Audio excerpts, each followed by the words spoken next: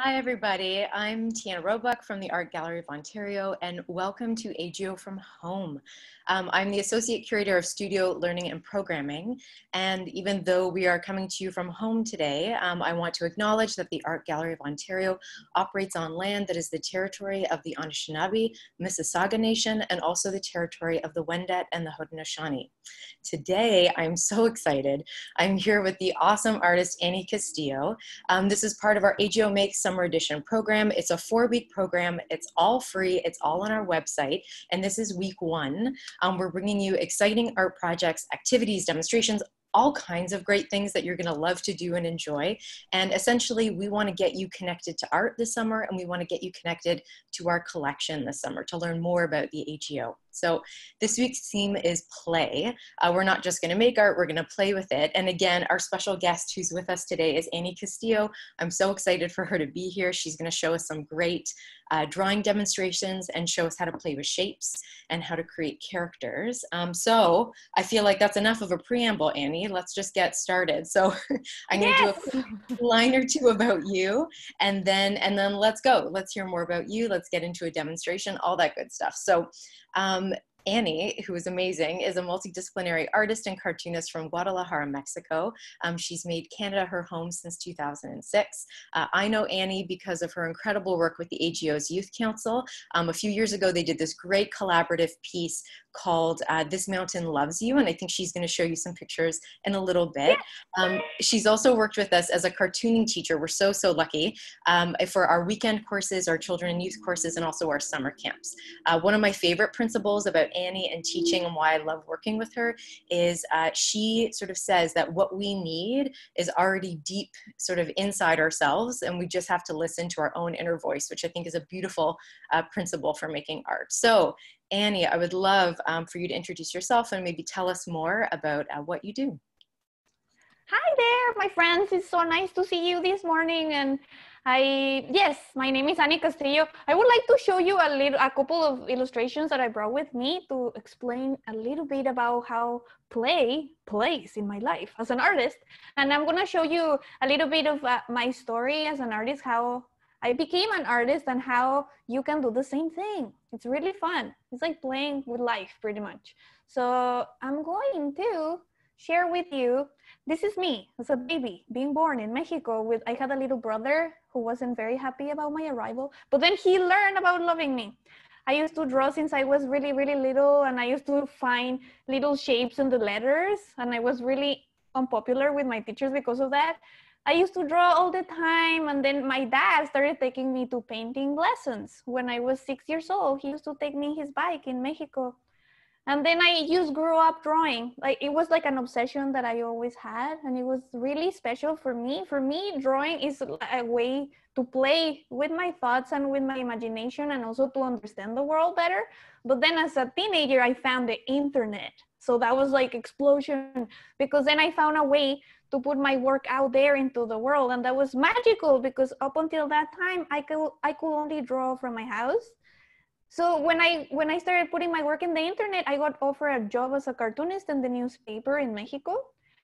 That it was called Pupa and Lavinia. These are the main characters. And it ran for 10 years, and it was really popular in my city. I made 500 of those cartoons, and I made a lot of friends because of that. But then I left Mexico and I came to Canada, and my illustrations became like really like very detailed and very about like love. And I feel like I felt a little bit lonely to be here, honestly, because I see all these illustrations are about like a protector and somebody to like hug me and protect me from something, from probably the isolation that I felt after moving to Canada. But it was really detailed. At some point, though, I became really obsessed about creating characters. And if you see the little characters here, they're like all very different. Each one is a different soul. You can see their little spirits. They're all so different. And I got obsessed about it. You can see like that everyone has like this expression and their little faces and different shapes. And then what are your characters going to say? Like, I started writing what my characters were going to say. Most people are actually nice. Like little things that I was discovering about life. People are not doing things to you. People are just doing things.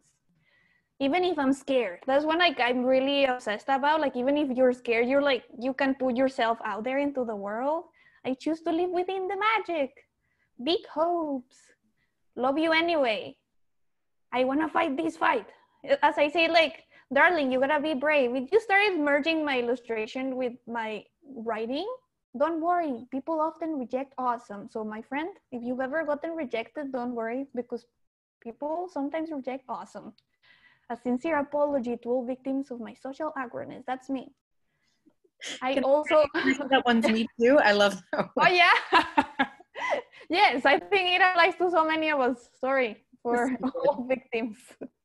I also want peace. You can also speak through like a playful drawing way and lettering about things that are super important and super deep. Everybody wants peace, and it's good to remember that. Where are you from? Earth. Equality. Dear body, thank you for everything you do for me.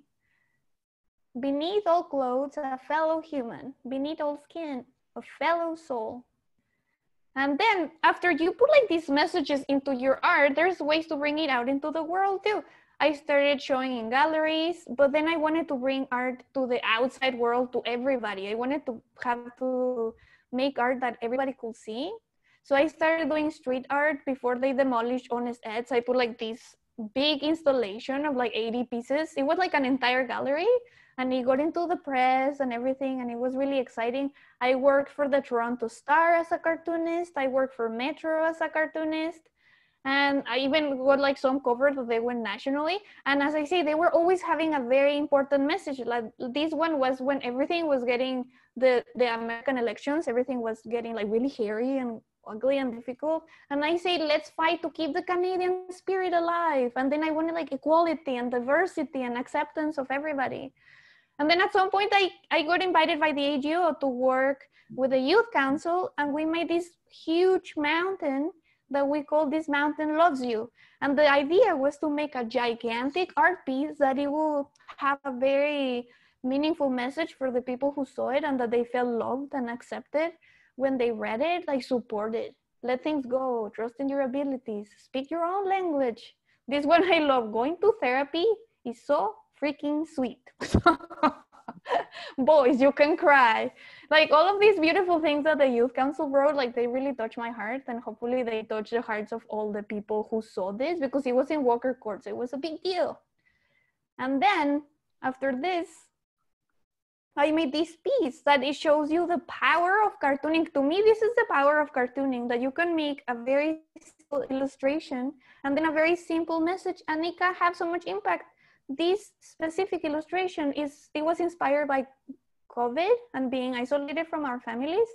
So it was put into billboards all around Toronto. Like this one was the exhibition place, and in like a little bus. This is by the Bentway, that art institution. And this is like in front of the Eaton Center. We will meet again. So this was a collaboration with different artists, and this is really meaningful to me because that's one that I felt with my heart. Like we will meet again. That's what I hope, that we can all meet again with my family in Mexico and everything. So this is really important to me that it was out there. And then this is another step. Making a book is like making a giant cartoon. So at some point I made my book Ping, and it got made last year. It was published, yes, in New York last year. This is with 2 different backgrounds, see? Very impactful. So this is me signing at the Indigo. And this is like in one of the book fairs. So it's been translated to 6 different languages now. It's all around the world, Ping. But what I wanted to show you is how I designed the character of Ping, because that's what I'm gonna teach you today. And if you see Ping, it's just like a collection of shapes that I was just seeing around the world, and how I was extremely obsessed about making like a square face. And this is the original design of Ping. Originally, it had like a tub of hummus. That was his accessory, a hummus tub. But then I switched it to a paddle. So, and it used to be green, but then I switched it to red. But this, you can see how it was like a square and how the shape was changing. I wanted to make it like a little mango shape. I was obsessed about the square and the mango.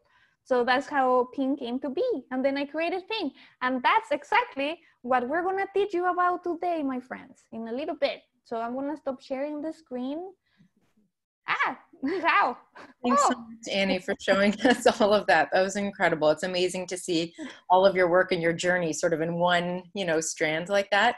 I will say for myself, when you told me about the book Ping, I feel like I saw it back when it was in the pages before it became a book, and I got to read through it. My favorite thing was just the philosophy about the book. So I love the book for children, but I've also given it to adults too as gifts.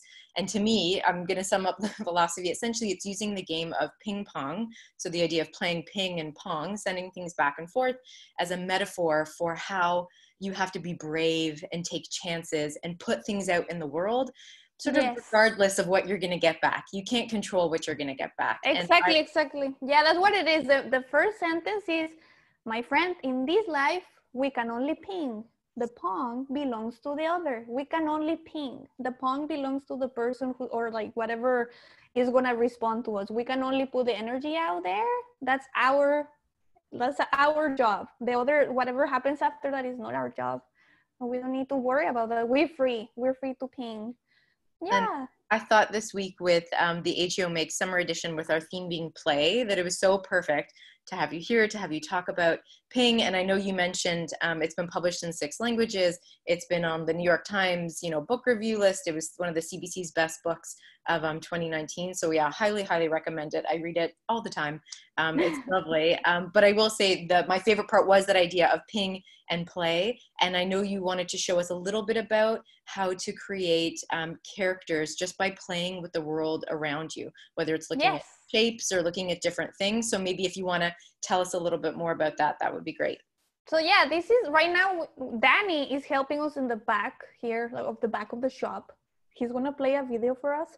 So like the idea that I've been sharing with all my students when I teach at the AGO, or like when I teach my children even, what I tell them is that there are characters all over the world. If you pay attention to the world, like, oh, right now there's a video. Thank you, Danny. So what we see here, for example, this is like a little knob in one of my chest drawers, and you can see how you can find a little character out of it. You can see in the world, like, look at that, like a planter. And if you have a face, it's already made in the world. Look at this humidifier that I love so much. Or like, you can like find a little face out of it, and then you can add teeth. So there's characters all around you if you pay attention, and they're just so much fun to see. The world becomes like this place that you can find so many little friends if you pay a little bit more attention around you. And for this exercise, I didn't even leave my apartment, so it's very COVID helpful, especially when the weather was cold and everything and we couldn't leave. Even in your own apartment, you can find a million different characters. So, but even beyond finding characters, there is like another way that you can create your own characters, which goes even deeper. If you start paying attention to your world, and what you find is shapes. So there's millions of like characters, but also there's like gazillions of shapes. Now Danny is gonna play another video about how to find little shapes in the world too. Like that's a shape, for example, the little planter. It was a character, but it could also be a little shape. You can look in the fabric and you can find little shapes in the fabric and in the pattern in your clothes. This little pen cap, I'm really obsessed about that shape. I really like it. This is a drawer that I have, and look at it, it already looks like a mouth. That one is a classic because it already has a face in it. Like, it's so exciting to see. But even a leaf, if you see that shape, they can be such expressive shapes. And as I say, it's same thing. Look at this chest drawer. Like, in this in one object, you can find so many different shapes. From here, you could make so many characters from one thing. So going back to all of this, you can, if you look around right now, just look around your room, just look around look through your window, look at your car, look at your clothes, and you're gonna find so many different shapes. And that's where the drawing lesson comes from. And I'm very excited to show you guys because it's gonna be really fun. Yes. Amazing. So Annie's recorded for us an awesome drawing lesson, a demonstration of how to take those two ideas, essentially how to take looking for shapes around you and then how to transform them into characters. While you're watching this demonstration, I'll be available in the Q&A feature at the bottom of your screen. If you do want to ask questions, feel free to do so. If I can respond, I'll type, and if not, we'll answer them afterwards when we come back. So let us watch Annie's awesome demonstration of creating characters from shapes. I'm super excited. I might have to grab a piece of paper and do this while you're teaching it at the same time. You should. Right? Yeah. Why not? I gotta post it. Yeah, do it, seriously. Amazing.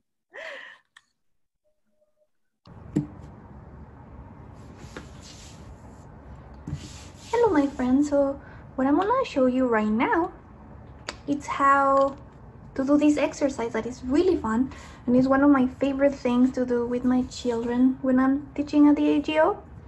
All those shapes that I just showed you how to hunt for is what I call it, hunting for shapes. Now I'm gonna put them here on paper so you can see them. So this is, for example, that pen cap that we saw, the drawer handle. This is from the socket, the electricity socket. Same thing is from there. The screw from the socket. This is a leaf. And this is another kind of leaf that I saw somewhere. It's kind of similar but more rounded. This shape I got it from a chest drawer, but it almost looked like a pair of underwear. You can even add shapes that you remember, like a star, for example, a heart, circle, triangle, any shapes. Just think about any shapes that you have seen in the world. The world is overflowing with shapes. There's another shape that is similar to this, but it's flat on the sides, so it's almost like a slice of bread. Then there's another kind of screw that it has like a X inside of it, or a cross, depending how you're looking at it. And I found this shape in a wheel of my shopping cart, and this is another planter that I have, another of the leaves that we saw that I find so pretty, and a different shape of planter. Look at all the shapes that we found. It's amazing. I'm telling you, the world is overflowing with shapes. They're everywhere. They're absolutely everywhere. There are thousands and millions. And in a minute, I'm gonna show you what we're gonna do with all of this. Flower, that one that we saw in the fabric. So once you have a bunch of shapes, now we're gonna play with them. What I wanna show you, a really fun thing, is that if you see any two shapes together, repeated, you're gonna see what happens. Choose one. Okay, this one, I agree with you. So, check it out. If you make it twice, something happens in your brain that immediately they turn into eyes. You notice that? So then you can just add a nose from there. Look at this. Do you think this will be a fun mouth? Look at it. Whoa, it already looks like a character. You can see it happening. Let's use this planter as a head. And you know, if you're gonna have fun, you can even put the little plants on top of it. Just because it looks cute. I don't know if cute is the word. It looks kind of grumpy, this guy. And you can find any kind of thing that you would like to use for the body. Like for example, this one. This would look interesting. Check it out. This is the pen cap. And then you can use anything you like for the legs. Like these little sticks. And anything you like for the shoes. You can just draw them, whichever you like to do. And what I tell my students it's right now, my friend. Oh, you want to put like a decoration, maybe a star. What you have done here, what we have done here is we have created a character that has never existed in this world. Look at this. I'm gonna put hard hands. This guy has never existed in this world, and that's what is so exciting about it, because it came from your own world. When you encounter the world and then you mix it with your own imagination, then it comes to life in a way that it will have never happened for another person, because not everybody lives in the same way, not everybody thinks the same things. And I tell my kids too, my students, that something I really like to play with is eyebrows. So think about eyebrows. If they're like this, then they look like nice. If they are slanted in the other direction, they look angry. And if they are like arches, they look really surprised. So you can play with this. Would you like it to be mean or angry? You use this one. Oops. If you want it to be happy or like tender, you use these ones. Or if you want it to be surprised, you use this one. I think this guy, let's make this guy surprised. Whoa, then you can add teeth. So anyways, this is an exercise that you can do in your house and have lots of fun just looking at shapes that you can find in your house. You can do all kinds of experiments. Let's do another one. And let's use these same shapes just so you can see. Let's just do heads right now. Let's use this underwear shape that I found in the chest. And which eyes do you think? Maybe the screws. The screws look cool. Because look, it's gonna give an expression already. It just looks really robotic. If you think like a mouth, like a nose, maybe this one. And what about this one? This one looks really sweet for a mouth. And you have invented this little guy, which is really cute. What about this for a hair? This leaf. I think that looks really fun. And what about this one for a body? Immediately, you can see that there is a guy right there. And you, my friend, can find all kinds of characters out in the world, out in your world. All of these shapes, they came just from my apartment. If you go in the street and you want to find anything, you can find any kind of things outside, any kind of leaves, any kind of wheels and lunchboxes and hats and shoes and shirts and windows. Everything has a different shape. Even the letters have different shapes, and they're really fun to play with. Like this is already a head.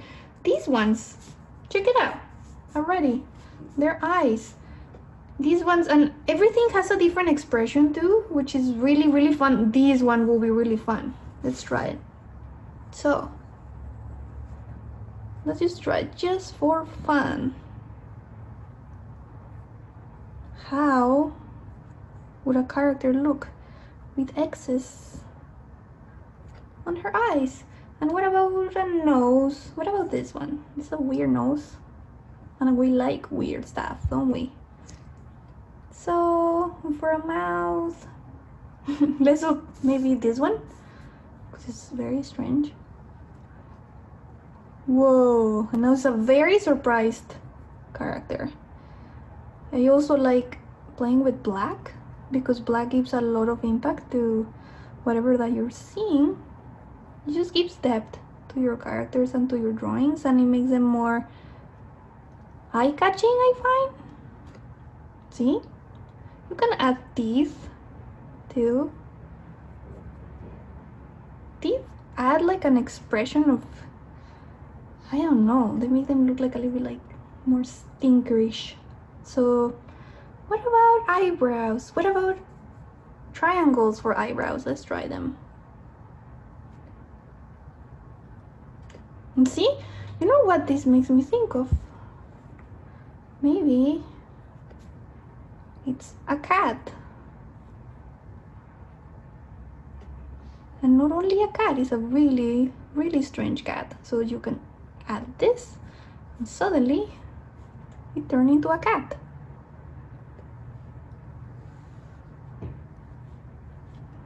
So we found a cat here and a character, and you see how easy this is, and you can do it in your house with anything that you can find in your own place, in your own house. You don't even need to leave your apartment. And yes, I hope you have fun hunting for shapes in your house, and this is just a little example. Have fun, find everything that you can find in your house and do your own experiments, and you can even send shapes that you find to your friends. And remember just to have lots of fun, because that's the main component. Just play with your shapes, and that's gonna give you even more possibilities, because when your mind is open to playing, when you're playing, is your mind goes faster. I find that if you're like all grumpy or whatever, when you're just like trying to make things work and thinking like, oh, people are not gonna like them, then your mind gets stuck, I find. And check it out, just because I just wanna try this. So just bear with me, my friends. We're gonna use this leaf again. So, dear leaf, what are you gonna give us today? How are you gonna look? And I wanna use this. This is gonna be a character inspired by nature. So it's a leaf that is gonna have flower eyes. What about that? What eyebrows should we make me surprised? Yay! And let's just give it this happy mouth. Let's just give it a little happy mouth. And just like maybe, what nose do you think? Maybe this one. Doesn't it look cute? You can make this other kind of teeth, you know, that you just make a line in the center, and then you just make more lines like that. And here, my friends, you have created a brand new character. What about this for a body? What about this guy for a body? Let's try it. Let's give it like a little bit of a necklace. What about, yes. And just like a little bit chewed over there. You know, when you make a mistake, you can play with that mistake. What I will do right here, for example, sometimes I do some kind of texture, like lines or any kind of pattern that you like.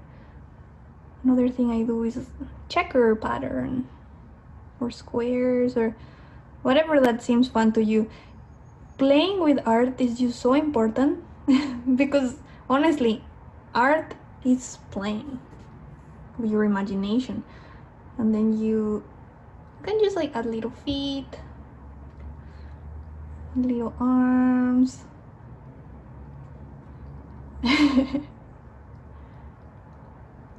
There, the birth of a couple of characters. This one is missing something. You know what? I'm gonna give it like a color, maybe buttons, and maybe underwear. Maybe black and white underwear. What do you think?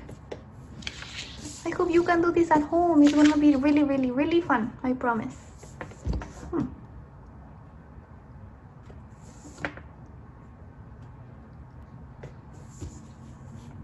Try this at home. It's really, really fun. We're back. That was awesome, Annie. That was so much fun. I know I was trying to draw and keep up at home too. Annie is a professional. She does this all the time professionally. There's no expectation that you're going to keep up and do it the same way that she does it. But that was brilliant. That was super, super fun to watch. And I do hope people try it at home. And I know you wanted to show us a little bit about what to do with your drawings after you've created your character. Yeah, and I also wanted to respond some of the nice, sweet friends that they were writing, like, I cannot keep up. Oh my goodness, you're going so fast. Just like, don't She's worry. She's a professional. No, it's not even that, like, I've been doing it for so long, but also I think maybe I was doing it fast for the lesson. But if you wanna, Tiana, like, can they replay it again after this is done, right? Absolutely. We're going to put it on the webpage for the AGO Make Summer Edition. We'll probably also post it on Facebook as well. So just stay tuned. You'll be able to see it after for sure. That's good. Yes, and what I was saying, this is the lesson that I give, like, my students when I'm giving the lesson, and then after I tell them, then they go and do it themselves. It's not like you have to, like, do it at the same time. So don't worry, my friends. You can do it, like, at your own pace, and you can have fun. And as I say, this is in my apartment. You can go around and see different shapes in the world. You're not gonna believe how many they are, and you can create so many different things. And yes, another way of playing that is really, really important in this world, because I am a cartoonist, I'm not an illustrator. So another way of playing is playing with your own thoughts. And that's another step. And that's so important, because you can then start making your characters speak for you. And when you're making cartooning is really powerful, because you have, like, this little cute character saying something, when in reality is you saying these things. So basically, so sneaky. Yeah, sneaky things, because sometimes they're more convincing. But something that is really, really important for me is just, like, to be quiet sometimes and then just listen to my thoughts. I'm very used to silence. So I'm very used to not hearing the radio or not hearing TV, just taking walks or just, like, being in my bed or being in the bathtub, just, like, listening to my thoughts. And then you start hearing all these crazy things that come to your mind. If you see some of my cartoons, they're like the craziest thoughts, but I don't have more thoughts that you have. I don't have more thoughts that any of the people seeing this have. Like, we're all the same. You, Tiana, are thinking things.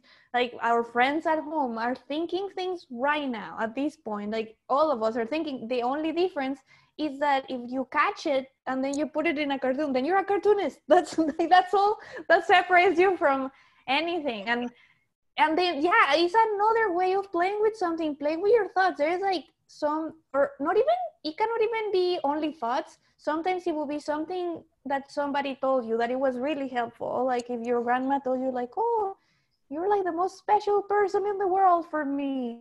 That's a thought that keeps coming back to you. And then if you draw it in a cartoon, or even you draw your grandma, it's a way to capture it. And then sometimes there's thoughts that are hurtful. Like, they're just like, oh, you're a terrible person. And then if you draw a character saying that, you can see the thought from the outside and you're like, this is not true. Like, this is a thought that came to another person. It's the same as thoughts come to me. Thoughts come to other people. And when they tell you, you decide if you're going to agree with that thought or not. But even putting them on paper, it really helps you see thoughts from another perspective. Is the playing with your thoughts is, like, almost like therapy. Like, seriously, it's really, really another level of, like, fun. But also it helps you realize what things you want to believe and what things you don't want to believe, and what things are fun or what things are just your ideas. And then sometimes you see thoughts that you have that are not helpful either, that you're like, why am I thinking this crazy thing? So yes, that's another level. So what we were thinking about is, like, yes, if I made this little character, for example, this little character, meet this bunny. Super sweet. And if you think, Tiana, what do you think this bunny could say? What are you thinking right now? Okay. With your mind calm and just, like, quiet. What would you like to say? Oh, there's so many things, Annie. It would be a book. No, if I had to say one thing right now, I think it would be, I need a hug. I think I would say I need a hug. Yeah. Yes. Don't we all? Yeah, so, right? Yes, exactly. So look, this is the bunny. And then I'm going to try to not make any mistakes, even though I'm in front of all you guys. I need a hug. I never do anything in front of people. This is a little bit nerve-wracking, but oh, lovely. I need a hug.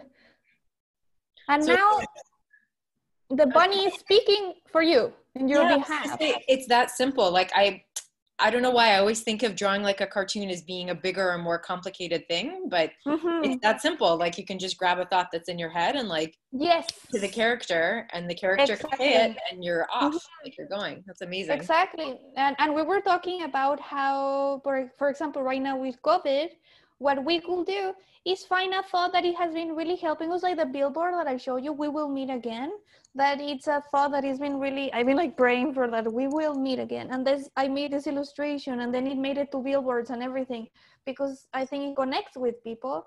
And what we could do right now in a smaller scale is just put them in our windows. What is a message that we would like to transmit to our fellow humans? Because we all need support right now, and anything that we can do to ping out into the world, like some love. Same thing, if you look at my work, it's about like sending love into the world. And that's, to me, that's what art is, and that's what life is about. Everything is love, like pinging, doing, like creating, writing is love, putting love out into the world and then you sending it. And this kind of cartooning or anything that you can create is love out. Like the mountain that we made in the AGO, that it was called This Mountain Loves You. We wanted to make a beautiful art piece, but it wouldn't be as meaningful to me if it didn't send love to everybody who saw it. So that's really important for me. And well, you may have different inclinations as an artist, but if you wanted to do something for the world, you could put something in the window and just like send a message for our fellow humans, like support message, and that would be great. That made the world better. Yeah. I love it. Well, I will say, Annie, your energy is completely infectious. You obviously put lots of love out into the world. And I know whenever I speak with you or we get to interact, I always walk away feeling charged and excited and ready to make art. So this was amazing that you could come and you could share this with us today. I'm so, so happy you could do that. Before we sort of wrap up and go, is there anything else you want to share with people? Anything else you want to say? Yes, I wanted to show you, just like I'm working in my second book right now that is called, it's about, so this is the next step, it's about being alive. And it talks about the magic of being alive. What is this magical thing to be alive? We don't know what it is, really. So I'm gonna just share the first time that it has been shared in the whole world.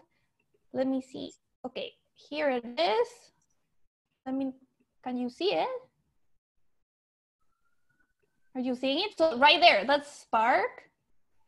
And celebrate the magic of being alive. So Spark is about, like it's basically a poem about being alive. What does it all mean? Where did we come from? Like how many people have been born before us? Like this moment, what can we do with this moment?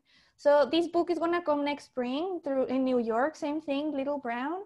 So I hope that you're gonna see it. And this is like some of the artwork that I've been making for it. You can see it behind me. All the watercolors are right there, and then a picture. And then this little guy says, I need some human connection right now. Can you please connect with me? And this is my social media. You can connect with me through, this is my Instagram, is Annie, like @Annie Castillo, and Facebook, Imaginary Annie. And yes, that's my name. And I really hope we can connect somewhere. It will be great to see you out in the real world. And just remember to keep creating art, because that's playing with life. Like life is play and life is love, and like it's all mixed up. And I think that's the way we can like live really happy lives, if we can keep playing forever. Yes. Amazing, amazing. Thank you, Annie. So just a quick nod to everybody. Remember to check out Annie's book, Ping. It is really incredible, incredible book. It's available pretty much everywhere online, but it is definitely at local bookstores near you. Yes. Also check out, oh, and there we go. There it is. Got my copy too. Always, everywhere I go. The next 4 weeks of AGO Make Summer Edition programming. It's super fun. We've got great themes coming up. Our next week is themed found. We also have opposites. We also have land coming up. And we've got great other artists joining us for these conversations, including special guests like the Toronto Zoo, which will be super fun, and the Ontario Science Centre. So when you make art in this sort of virtual world, make sure to share it with us at the hashtag AGO Make. Yes, please, please. we want to see it. Annie wants to see what you make for sure. And everything you do a hashtag will show up on our website. We have a gallery there that will populate with all your pieces. So please be part of our gallery online. And then we will have children and youth courses this fall. So stay tuned for more information about that. So for now, I'll just say have fun, play, draw, enjoy, put your love out into the world, as Annie says, and we'll see you again soon. Thanks for joining us. Thank you, Tiana. Thank you, Danny, in the background over there. Thank you so much. See you soon. Bye.